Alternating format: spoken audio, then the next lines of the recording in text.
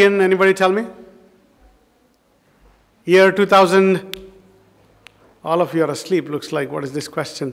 We are in year 2017. It has been 500 years from the time of Reformation. What do you mean by Reformation and why do you call it Reformation? There was only one church on the face of the earth from 380 till 1280. And Bible was available in one language, that was Latin. There was a man who was reading the scripture. This man has been confessing his sins 6 hours a day. Because of the sinful thoughts that he had, the sinful desires and heart, he was confessing his sin for 6 hours a day. He went to his supervisor, his name is Staupids. He asked to Staupids, I struggle with so much sin in my heart. How can I fix this issue? He said, there is one cure for your problem. Why don't you read the scripture? This man was a monk, closed up in a small room, 6 foot by 6 foot. That's it, a small room. And Staupid asked this question, hey, you are not living in Rome or some live world of pleasure, but how can you really confess your sin for 6 hours? He says, you don't know what happens in my mind, what happens in my heart. My mind is sinful, my heart is sinful, he says. Then Staupid said, why don't you start reading the Bible? That man started reading the Bible. When he started reading the Bible, he was sent off to a Bible college, a Roman Catholic monk sent to teach the Bible college, teach the Bible in a college, and then he has never read the Bible through and through, and then he was reading Psalms. After he read Psalms, he came to Romans. While he was reading Romans, the Lord opened his eyes to see. The letter to Romans has contributed so much to the Christian history because it is the Word of God that can transform lives. Shall we say amen? The problem of Roman Catholic Church at that time, this is not a pitch against Catholic Church, or it's not that we are not against somebody. Please don't get me wrong on that. There was a man called Tetzel. In order to build huge cathedrals, they were raising money. And then this was what Tetzel said. When coin rings in the offertory, the soul will jump from purgatory into heaven, he said.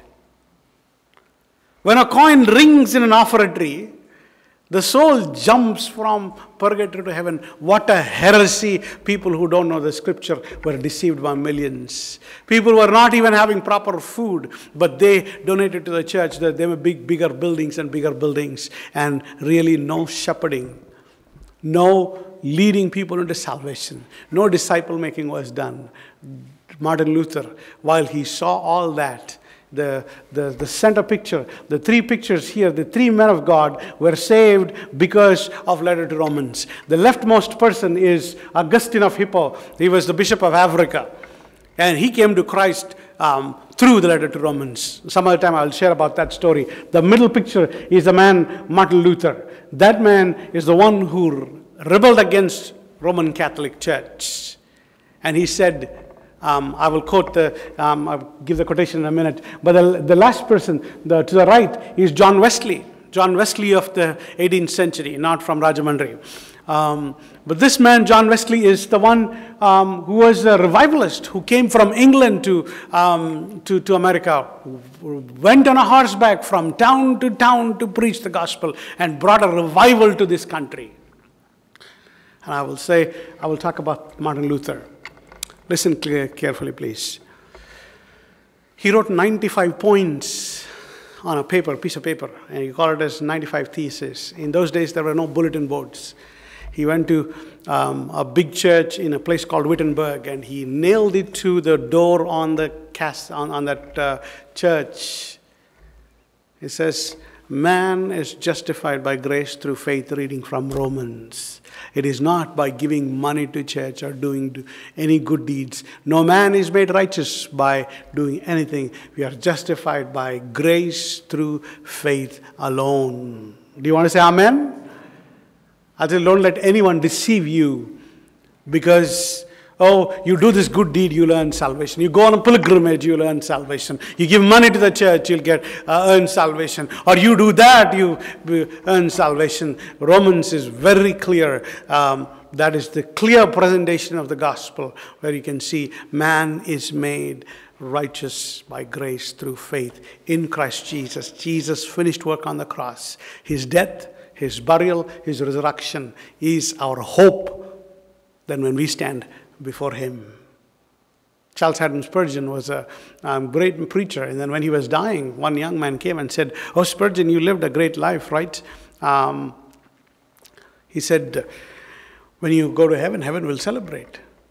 He'd say, "I have no celebration in heaven. I have celebration only in heaven because Jesus washed my sin away. And that's only because I have entrance in heaven. For that only reason, not because I'm a preacher," he said. Do you want to say amen? Everyone who knows Christ as their personal Lord and Savior and for sins forgiven will have entry in heaven. But this man, it is 500th year of Reformation, 1517, is when he nailed those 95 theses. In the month of October 31st is celebrated as Reformation Day for that particular reason. He nailed it in 1517, 500 years ago on that. And then that word went to Pope because he talked against Roman Catholic Church. Pope called him into a meeting. It's called into a place called Worms. There was a diet at Worms. That what it means is in German a meeting at Worms in a place called Worms. And he was asked, "Will you not take back your words?" I want you to listen carefully, please. He said, "My conscience is captive of the word of God, and I cannot do otherwise," he said. "My conscience is captive of the word of God. I cannot do anything else," he says. May all our conscience be captive of the word of God. Do you want to say amen? Pope said, "Then you are excommunicated from the church, and I'll give a license for anyone who finds you. They can freely kill, and no charge will be brought against that person." It's like a shoot-at-sight order. Martin Luther runs. While running, he wrote a hymn that most of us know. "A mighty fortress is our God, a bulwark that never fails." A classic hymn written by Martin Luther. While he's running away, one of a prince abducts him, he kidnaps him, and puts him in his palace. And he says, "To save your life, I kidnapped you." Sitting in the palace, he asked that prince one favor. "Can you do me one favor?" he asked. "Can you give me a Greek New Testament?" he asked. Sitting in that palace, first time Bible has been translated into German. And 6 months he finished New Testament completely, and then that's called Luther Bibel. For those of you who like to go see museums, Washington, D.C., they are building a huge museum next to Smithsonian. For D.C. next to, they call it the D.C. Mall. If you just go, you'll see not only the Smithsonian museums, the flight museums, the World War museums, and next to it be a Bible museum. Hobby Lobby owner is building a huge museum, three levels, on which the Luther Bibel will be on display. If you ever go to England, if you go to London, rather than looking at the London Bridge or the Piccadilly Circus or the Circle or look at the Tower, go to the British Library. You'll see the scriptural, the artifacts, the archaeological manuscripts that were brought out, hundreds of them, of the letters to written Corinthians, Ephesians, Philippians, Colossians. There are more than 6,000 manuscripts for people to see. The reason why I'm talking about, just to talk about that one quote, and it's already 500 years of Reformation. For your sake, I've just mentioned that. Let's get into God's word.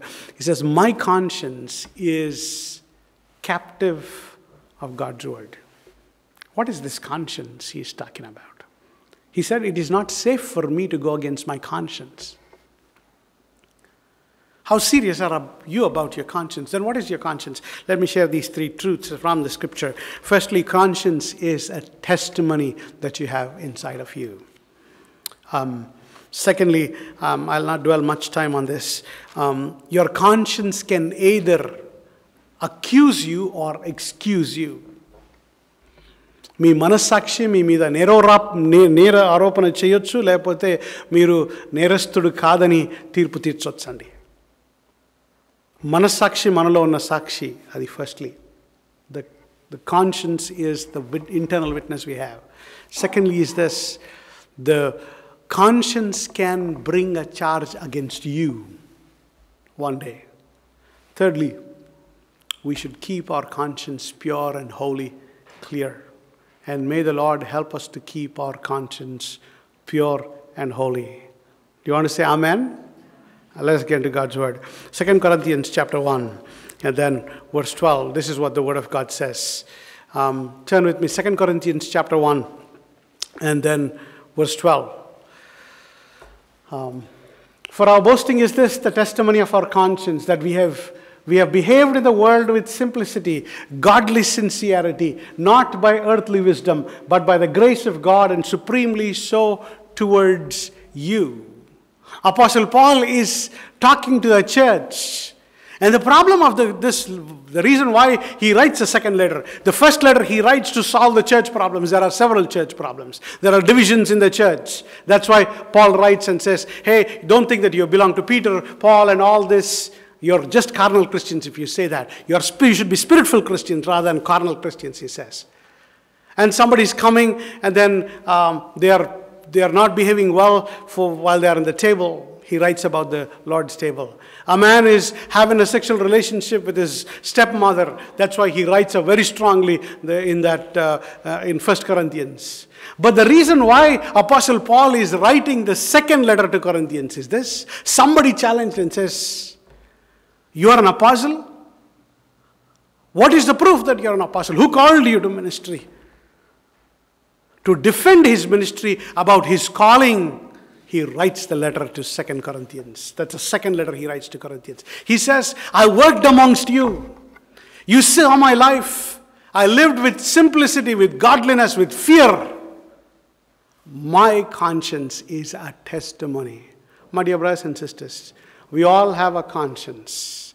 And that conscience will be a testimony. Telugu మాట ఏంటో తెలుసా conscience కి? మనస్సాక్షి. మనస్సాక్షి అంటే మనలో ఉన్న సాక్షి అండి. What will this conscience be used for? A lot of people say, how is God going to judge on that day?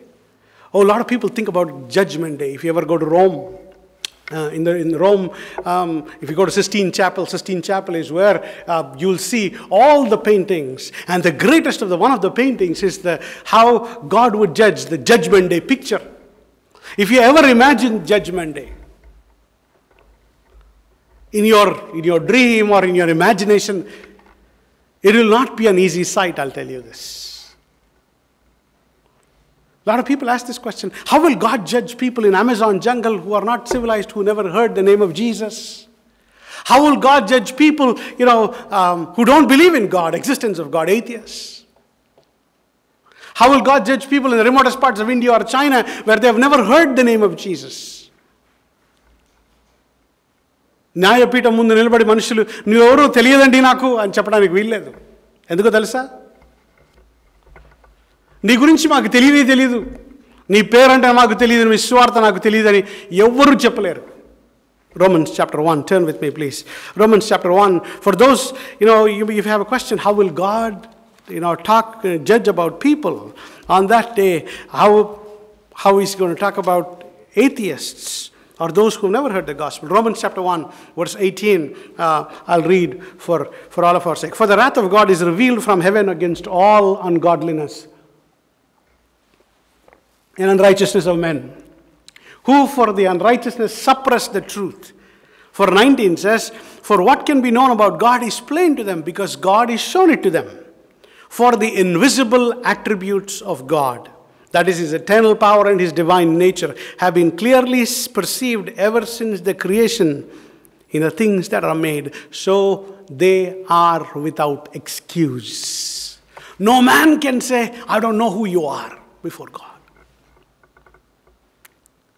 God's wrath, God's anger, దేవుని ఉగ్రత, ఆయన కోపం భక్తిహీనుల మీద భక్తిహీనత మీద వస్తుంది. Why? Because they suppress the very truth of God. How can anybody suppress the truth of God? Look at what the Word of God says. Verse 21, although they knew God, they did not honor him as God. If you don't really worship God, you're suppressing the truth. Your conscience says there is God. You don't worship him, you don't give him the glory that is due to him. If you don't really pray, kneel down and say, Lord, I surrender my life to you, that means you're suppressing the truth. Only true worshippers are being obedient to their conscience. Their conscience says there's God. A lot of times, atheists rebel against God is not because they don't know that there is God. Ronald Reagan was the president of this country. You know that Ronald Reagan's son, I think couple of years ago or 3 years ago, I showed you a 30-second video that was on YouTube. The son of Ronald Reagan is a president of an atheist organization. You know what he said? He said like this, we don't believe in God, but I'm not afraid to burn in hell, he said. I don't believe in God and I'm really not afraid to burn in hell. My question is, does he really believe in hell now? Yes or no? Yes, right? He says, I'm not afraid to burn in hell. Many of the atheists, it's not that they don't know God. It's because they don't want to bow their knee to him, nor confess that he is Lord and Savior. If you set Jesus as the Lord of your life, you need to listen to what he says. You need to surrender. You need to humble. You need to come and receive. There is salvation in no other name except the name of Jesus. Do you want to say amen? There is no other way you can be saved. As I talked about that Martin Luther, can you put the picture again? He is the one who talked against the Roman Catholic Church. The second picture is that. He said, only by faith alone you are saved. That is called sola fide. He said like that. And by grace alone, it is only by God's grace alone we are saved. He says sola gratia. He says by Christ alone, meaning sola Christos. Only Christ is the Savior. There is no other Savior. Don't trust your good works. Don't trust anything else. And he says, revealed in Scripture alone. As I told you, he sat in that palace, translated the Bible to German. First time Germans read Bible in their own language. Indians, we never had Bible till late 19th century. After William Carey came, before William Carey, there was one man, Bartholomew Ziegenbalg, who was a Dutch missionary to the Tamil people in Travancore. He translated parts of New Testament. He translated New Testament to Tamil. Tamil is the first language to have a Bible in India. And later, William Carey translated to 38 languages, out of which 18 full languages. Bible he translated 18 full languages, full Bible into 18 languages. 38 partial Bible, not fully.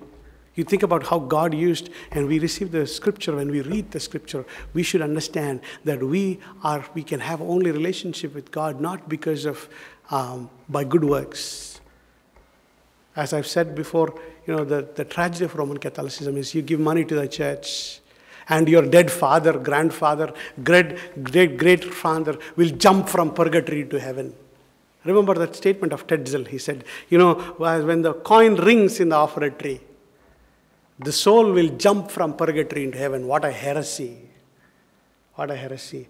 We are saved by grace and death and burial and resurrection of Christ Jesus and faith in him alone. Do you want to say amen? Please, if you understand that, you understand the gospel. Then when a person comes to Christ, you have a new conscience, clear conscience. But learn to keep our conscience holy before God. This verse we have said, conscience is a testimony. God is going to use conscience to judge people on that day. You can say, Lord, I don't know whether to do right or wrong. Let me ask you one question. Lie detector test. Can anybody find out if you are telling a lie? Yes or no? How can you find out, brother? Excellent. Your heart rate goes up when you tell a lie. Some even have mastered the skill. BP బెరగకుండా కదలకుండా అబద్ధం చెప్పే వాళ్ళు ఉన్నారండి. అవునా? They are really masters at. I had one sister come up to me, not in Chicago Bible Fellowship, and she said, I don't know why, these kids are growing up here and I see they don't blink a minute before telling a lie. I said, how can heart become so hard? I tell you, heart becomes so hard. That's why he writes Hebrews, and he writes so much against sin and says, make sure no one has an evil and unbelieving heart. Because of sin, you can become like that. If a person keeps on sinning, that conscience becomes, let me give you an illustration. Conscience is like a white slate. You can write on the white slate so much with a black ink that you cannot even see that it is white slate. Our conscience is like that. God has given you a clean slate. Try to take pains to keep your conscience clear before God and man. Because God is going to ask. Because if you spoke any word against somebody, the Lord is not going to even see the words, but He's going to see the motive behind it. If you've backbitten somebody, or if you're attacked somebody, if you stole something from your office, you're fighting with your spouse, or you're behaving badly with your children, all that happens in a home, at office, in your personal life where nobody sees. God is a God who searches hearts. God is a God who searches minds. And He will use our conscience to be the witness on that day when He judges. May the Lord give us grace. Shall we say amen? That we may keep our conscience clear quickly. And I want to move to Romans chapter 2. Turn with me, Romans chapter 2. And then verse 12 onwards, he says, for all those who sin, Romans chapter 12, 2, for all those who sin without the law will perish without the law, and all those who sin under the law will be judged by the law. For it is not the hearers of the law that are righteous before God, but it is the doers of the law that are righteous before God. Verse 13, for when Gentiles who do not have the law, by nature wonder what they do, what the law requires, they are a law to themselves. Verse 15, for they show the work of the law written on the hearts, while their conscience bears witness to do something. We already know that conscience will bear, but it will accuse or excuse. Letter to Romans is a wonderful letter. I will encourage you. I think 2 years ago we had that as a part of our convocation, and our children memorized entire Romans 8, the 39 verses.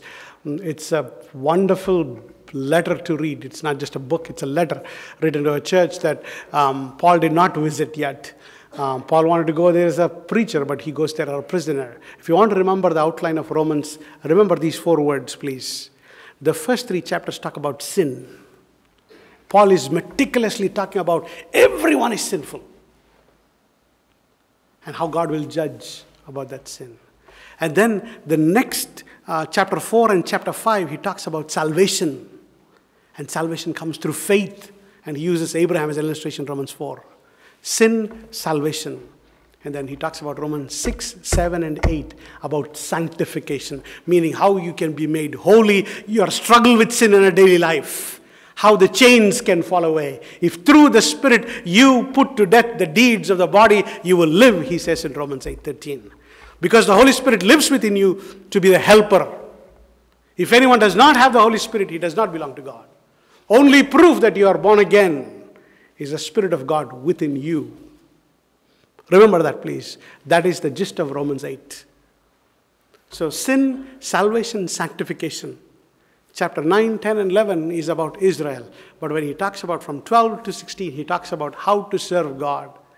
He says, I beseech you, brethren, by the mercy of the living God, that you present your bodies as a living sacrifice, holy and acceptable to God, which is your reasonable service, says King James. Other translations say, which is your spiritual worship. Your service starts by giving yourself as a sacrifice. While writing to that, he says like this, listen carefully. On that day, the Lord is going to make you stand. As a part of a Friday Bible study at Naperville, we were sitting down just last Friday. We had a discussion. There was a video shown. We talked about this at the end of the service. We talked about, can really God show somebody?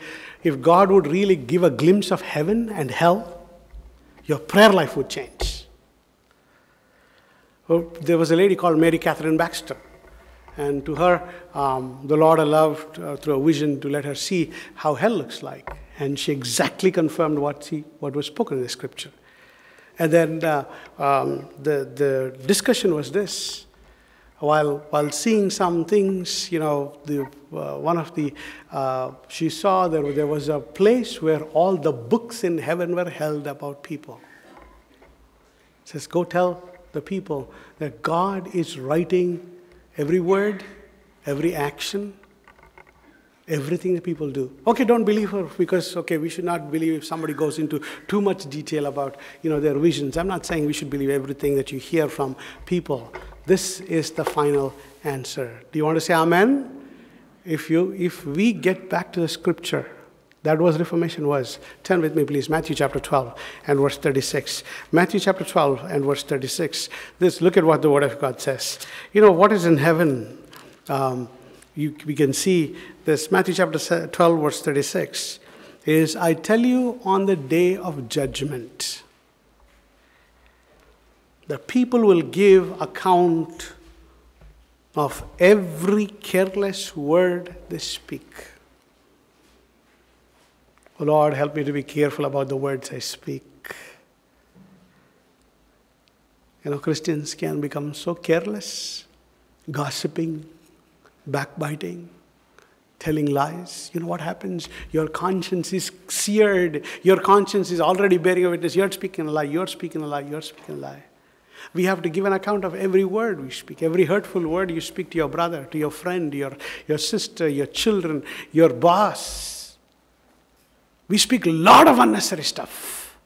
I'll tell you, the Lord says, these are words of Jesus, not mine. Matthew 12:36. Lord Jesus will bring about every word. Oh, you might say, I'm guilty about that. How can I get my conscience clean again? We will come to that part in a minute. I want to have a clean slate now. My slate is all dirty. The white conscience is dirty now. I want to make it white again. How can I do that? We'll come to that in a minute.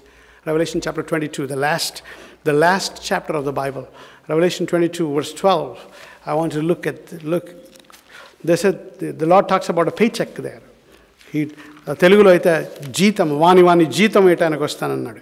Behold, I am coming soon, bringing my recompense. In Telugu, the word recompense is there.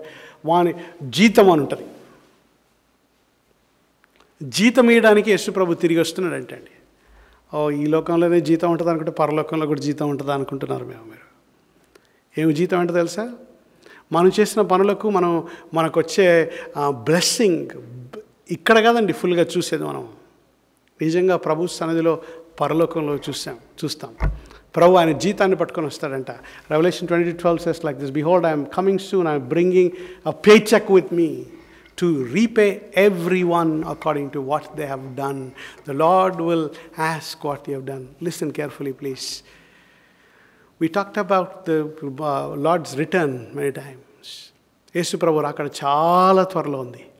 When he comes back, you know what he's going to do? He's going to sit on a glorious throne. He'll separate the sheep from the goats.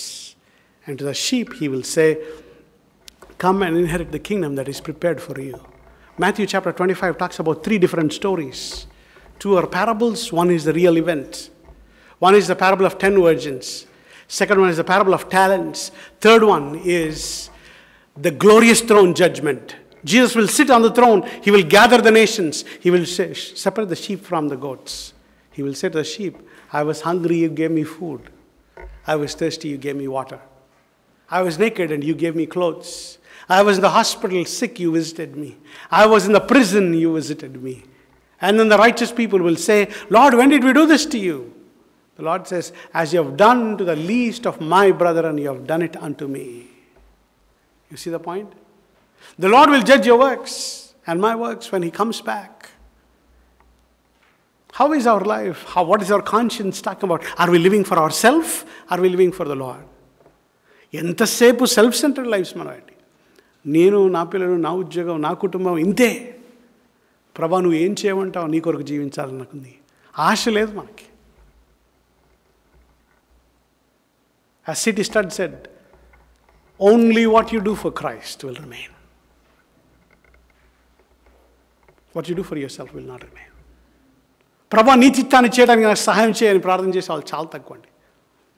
దావీదు ప్రార్థనలు నేర్చుకుంటున్నాం మనం. He says, teach me to do your will, O God. My food is to do the will of God who sent me. That is a statement of Jesus. We don't have that kind of prayer life. ప్రభా నీ చిత్తం ఏంటో నాకు చూపించు. Whatever the cost is, I'm going to do your will. We need to be like that. Otherwise, on that day when you stand, our conscience will accuse us. ఆయన కొరకే జీవించాడు జీవితం అంతా. Self-centered life. He is not really careful about his money. He is a spendthrift. మన మనసాక్షి చెప్తుందండి. He is a lazy fellow. మన మనసాక్షి చెప్తుందండి.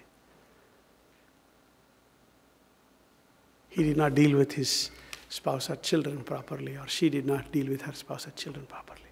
మన మనసాక్షి ఆ రోజు సాక్ష్యం ఇస్తే, మనకు వ్యతిరేకంగా సాక్ష్యం ఇస్తే, in a court case, let me ask you, how many parties will be there in a court case? 2 parties. What are the 2 parties called? Yes. Plaintiff and defendant. Plaintiff is the one who is bringing a charge against another person. He is called defendant. There will be a judge. And then from a plaintiff, there will be a lawyer and advocate, and he is the one who is pressing the charges. He'll make sure that he is bringing a charge against the defendant. And there will be a lawyer for the defendant. And he wants to defend the person and says, no, these charges are not right. But the judge will be sitting at the judge seat. There will be a court case up there. Who will be standing as a defendant? You and I. నేరస్తుడిగా బోన్లో నిలబడతామండి. ఆ నేరారోపణ ఎవరు చేస్తారో తెలుసా? మన మనస్సాక్షి. ఈడు పెద్ద దొంగ అండి, ఈడు పెద్ద అబద్ధికుడు అండి, ఈడు పెద్ద తాగుబోతండి. The witness will be against us. The plaintiff will be the very conscience which God has placed in us. The conscience will either accuse us or excuse us. But if you know Christ, 1 John 2:1 says, I write to you, dear children, that you may not sin.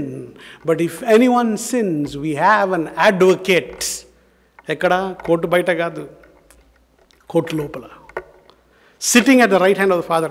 India lo chaala matu court case unte baita chaala mandi wait chestha untaru evaru lawyers. నీకు ఏమైనా case ఉందా? నేను I will give you అని. చెట్టు కింద pleader అంటారు, మీరు చూసింటారు చాలామంది అట్లా. The lot of advocates who will be ready. Okay, what is your case? What is your case? What is your case? Can I plead your case? Can I plead your case? I'll tell you, we have a lawyer sitting at the right hand of the Father. That is Christ Jesus. If you've sinned, there is a way we should come back, that we may not be accused on that day. But the Lord, when we stand, the Lord says, this is my child, washed by the blood of Christ, wearing a white garment before him, washed in the blood of Christ Jesus. And how can we really keep our conscience clean? I want to talk about 2 things. Acts chapter 24 and verse 16. We have read these words many times, but I want you to look at it, please. Acts 24:16. అపోస్తల కార్యం 24వ అధ్యాయం 16వ వచనం. అపోస్తల కార్యం 24వ అధ్యాయం 16వ వచనం. Apostle Paul says like this, standing before Felix, he says this word. He is actually standing in a court case. In that court case, he is defending himself, and he says like this, I always take pains to have a clear conscience before God and man. And then in King James, if you read, you know what it says? I will make sure that I will not give offense to God or man. ఎలాంటి జీవితం అండి! దేవుని దృష్టిలో అభ్యంతరం లేని జీవితం, మనుషుల దృష్టిలో అభ్యంతరం లేని జీవితం. A man who wants to be clear in conscience towards God and towards man. If you are not careful about that, I want to be have a clear conscience towards God, that God may not say, oh, look at your own conscience. Oh, what is conscience before men? దానికి కూడా వద్దామండి. I want to start off with an example. Samuel was a man who lived, the prophet Samuel in the Old Testament. He lived a spotless life. There are very few people who lived a spotless life. It's not that they did not have the original sin, but they strive to be blameless. It's not sinless being, but blameless. Few of those, like Daniel, like Joseph, like Samuel. Samuel, at the end of his ministry, you can read that story. After he puts his sons to be the judges, whole Israel will come and say, your sons are not behaving well. But when he becomes old, when Saul is anointed the king, he says, I am asking you, he gathers the whole Israel before him and said, I have led all these days, now you have a king. But before I say my goodbye to you, I am asking you if I have sinned against any one of you, if I have taken a bribe from any one of you, if I have taken a donkey or a cow to just pervert the justice, bring a charge against me. I want to restore it back to you. What a life it is, right? At the end of a life, man is standing before a whole nation and said, మీ దగ్గర నుంచి నేను దొంగిలించుంటే లేకపోతే నేను లంచం తీసుకునింటే మళ్ళీ తిరిగి ఇచ్చేస్తానంటాడండి. ఎందుకు? Why is he striving to do that? ఎందుకో తెలుసా? He want to have a blameless life when he stand before God. We don't strive for that. There are very few people who strive for that. Oh, we are so satisfied. I'm cleansed by the blood of Jesus. That's it. Never strive to live a blameless life. We have to be holy as He is holy. Lord, keep my conscience clear like that. 2 Corinthians chapter 4. 2 Corinthians chapter 4. And then I want to read 1 and 2. After I read that, my brother Pratap, can you please turn off the recording, please? 2 Corinthians chapter 4, verse 1 and 2. After I read this, you can turn it off. Therefore, having this ministry, by the mercies of God, we do not lose heart. You know, ministry is God-given. Do you want to say amen? Ministry is God-given. You don't grab ministry. You need to be called to serve the Lord. Hebrews 5:4 says, no one takes this honor upon himself unless they are called. You know, it is God who chooses people to serve Him. Psalm 65 verse 4 says like that. Blessed is the one whom God chooses to bring near. Ministry is God-given, God-directed, God-empowered. It is not you can grab ministry or take hold of things. And then look at what verse 2 says. We have renounced, 2 Corinthians 4:2, but we have renounced disgraceful and underhanded ways. We refuse to practice cunning or to tamper with God's word. But by the open statement of truth, we would commend ourselves to everyone's conscience in the sight of God. The word of God says that we have renounced everything which is shameful. Everything which is disgraceful. Hebrews chapter 10. Turn with me. Hebrew Patrika Padadhyayam 22వ వచనం. Hebrews chapter 10 and verse 22. 21 says, for since we have a high priest over the house of God, let us draw near with a true heart, in full assurance of faith, with our hearts sprinkled clean from evil conscience and our bodies washed with pure water. He says, let us draw near with a true heart, full assurance of faith, heart sprinkled clean. How can you keep your from evil conscience? Let us hold fast to a confession. You know, last week I've shared about the reasons why we should gather. What is the reason why we gather every Sunday, every Friday, or other times? But here, when we draw near to God, Ecclesiastes 5:1 says like this, be watchful of your conduct when you go to God's presence. It says, దేవుని సన్నిధికి వచ్చినప్పుడు మన మాటల్ని, మన ప్రవర్తనని, మన ఆలోచనని, మన హృదయాన్ని మనం పరీక్షించుకోవాలండి. He says, when you draw near to God, make sure, he says, in Hebrews chapter 10, and then verse 22, you may not have any evil conscience. మా మనస్సాక్షిలో ఎలాంటి చెడుతనం ఉండకూడదని. చెడ్డ మనస్సాక్షి ఉండకుండా. If your conscience is talking against you, what should we do? John talks about it. Your own heart is talking. You know what the devil tells Christians? You're so sinful, why will you go to worship? Sit down at home. These are the words of the devil. You fought already at home. You fought with your friends. You're going to worship the Lord. Do you think God is going to accept that worship? What should be your response? If your own friend says that, if your own spouse says that, Oh, you're going to church as if you're a saint? We have this kind of lifestyle, you're going to church. Let no one stop us from coming to His presence, sitting down in His presence. Do you want to say amen? It is Satan and sin that keeps you from coming into the presence of God. But if you ask, Lord, I want this conscience to be clean, the Lord will make you clean from evil conscience. If your own heart is accusing you. 1 John chapter 3, I want to read this, please. This is an important struggle, and these are the lies of the devil. 1 John chapter 3, and then verse 20. These are the lies of the devil. Devil will stop you from people from coming to God's presence, from praying, from worshiping, from sitting in God's presence. Oh, no, ఇంత పాపం చేసే దేవుడి దగ్గరికి ఏమొస్తావా, పెద్ద భక్తుడు అనుకుంటున్నావా? 1 John 3:20 says like this. For whenever our hearts condemn us, God is greater than our hearts and He knows everything. Beloved, if our hearts does not condemn us, we have confidence before God. And whatever we ask, we will receive from Him. Because we keep His commandments and do what pleases Him. If your heart condemns you, come to Christ, ask Him to forgive you. When you come to God's presence, make sure that your conscience is clean. Quickly, a couple more verses and we're done. Hebrews chapter 9. Hebrews chapter 9. So not only you come to God's presence like that, that's why prayer is gone in many Christians' lives. Because their conscience is defiled. Because their conscience is defiled, they don't even pray. They don't worship. They don't come to God's house. That's why get right with God. Secondly, I'm serving the Lord, but still my conscience is not right. How do I serve God and blameless? Hebrews chapter 9 and come to verse 14. Verse 14 says like this. How much more the blood of Christ, who through the eternal Spirit offered Himself without blemish to God, purify our conscience from dead works to serve the living God. Ee manasakshi, ee saksham. ఇదిగో పాపానికి పరిహారం ఉంది. See, because if he did this wrong or she did this wrong, look at the blood of Christ. The blood of Christ will cleanse us. Coming to Jesus, coming to the cross is not just one day for our salvation.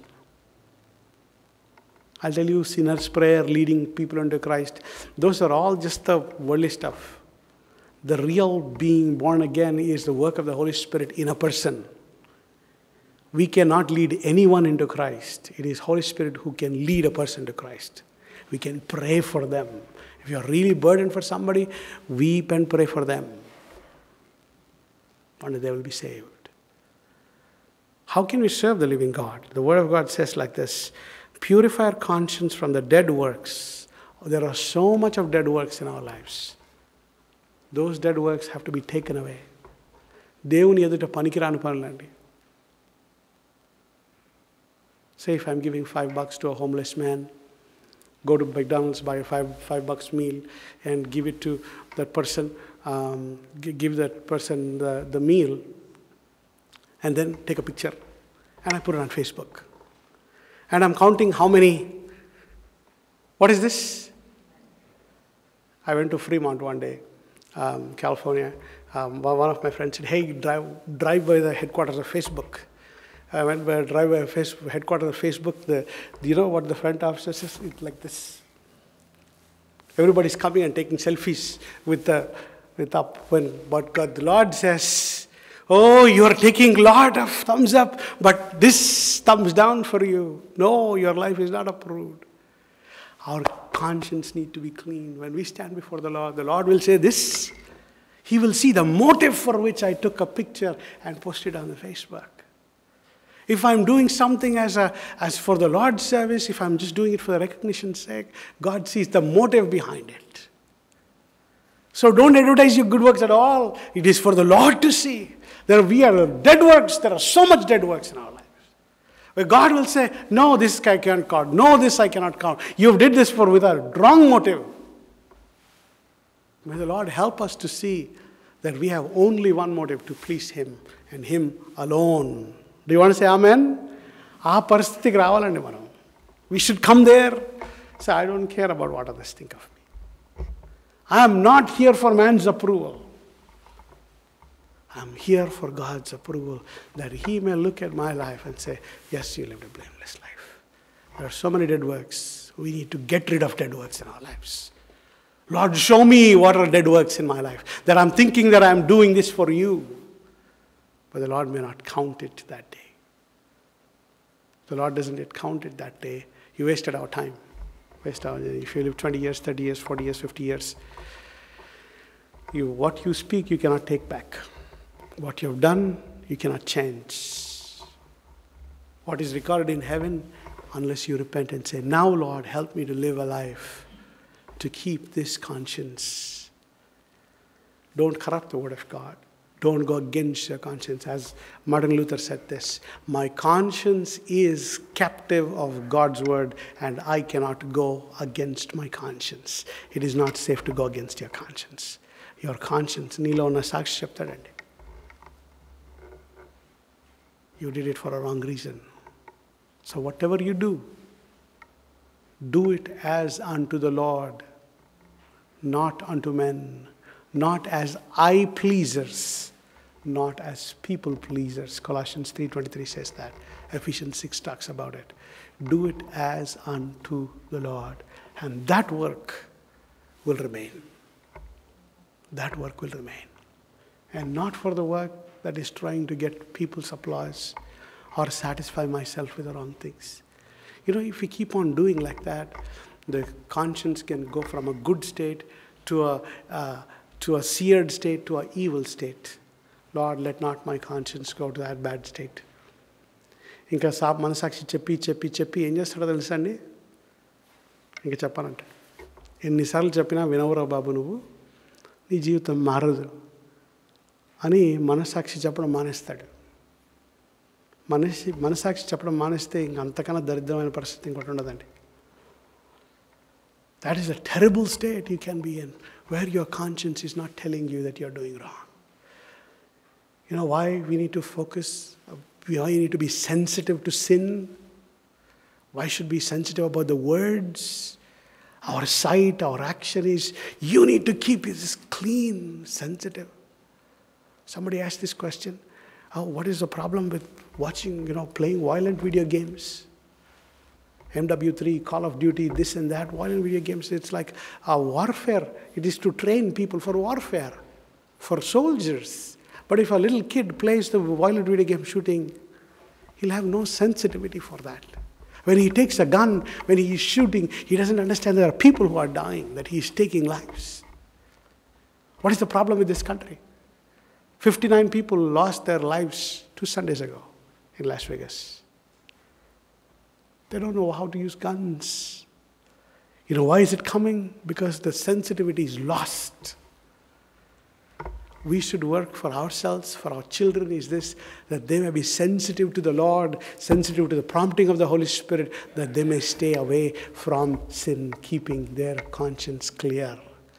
Lord, help me, we should pray. Shall we bow?